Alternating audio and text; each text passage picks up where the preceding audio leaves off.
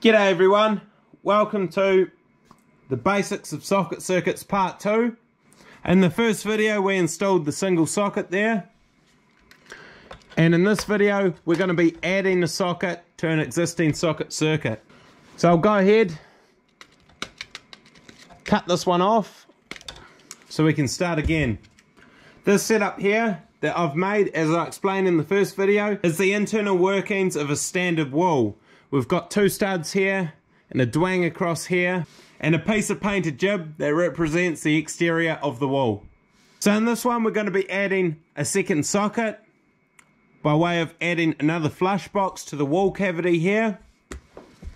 On this side we'll pretend as a bedroom, and on the other side might be something like a lounge or a hallway. So what we want to do is add another socket on the same circuit that's facing into the lounge.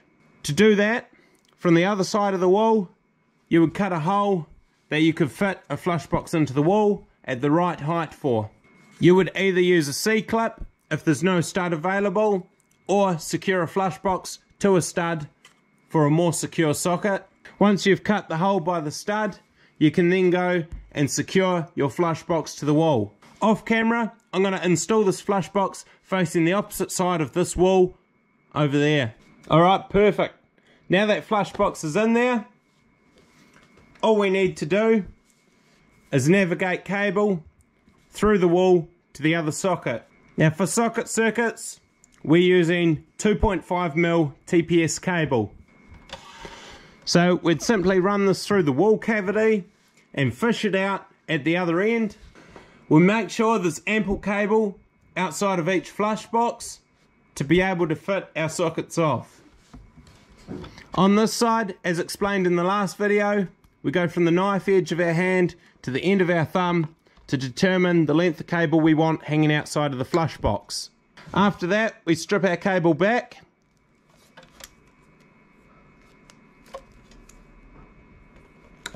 and then we cut these two cables to the same length hanging outside of the socket.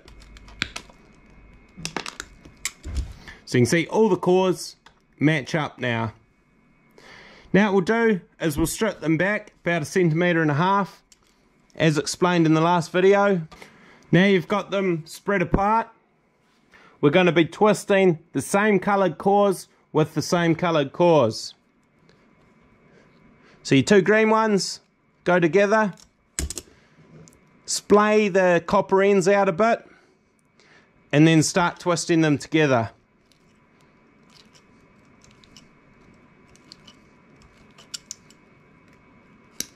Trim it back so there's about 1 centimetre sitting out there, and do the same with the two blacks and the two reds. Now we have our 3 cables joined at the socket. What we'll do is install our socket with these cables. So again, the red one's going to A, which is active or live.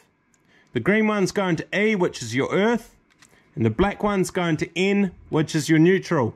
Screw the screw in, so it's only contacting with the copper and not the insulation.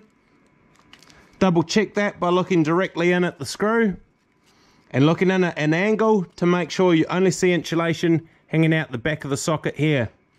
Give it a pull, do the pull test, and that's nice and firm. It's not coming out of there. Same again with the neutral and earth.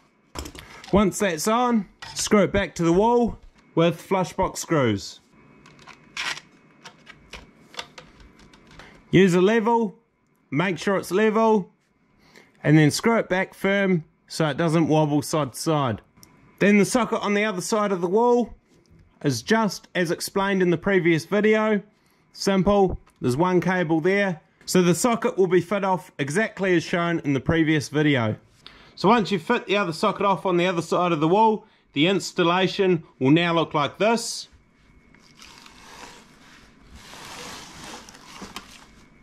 Turn the wall around and you can see the single socket on the other side of the wall. When you are wiring for socket outlets, ensure that there is a maximum of 6 outlets per feed from the switchboard. Do not go more than that. Part 3 will be coming out soon. For that, I'll be showing you how to wire a socket RCD for when you're adding new cables off an existing setup where there's no RCD existing on the switchboard already.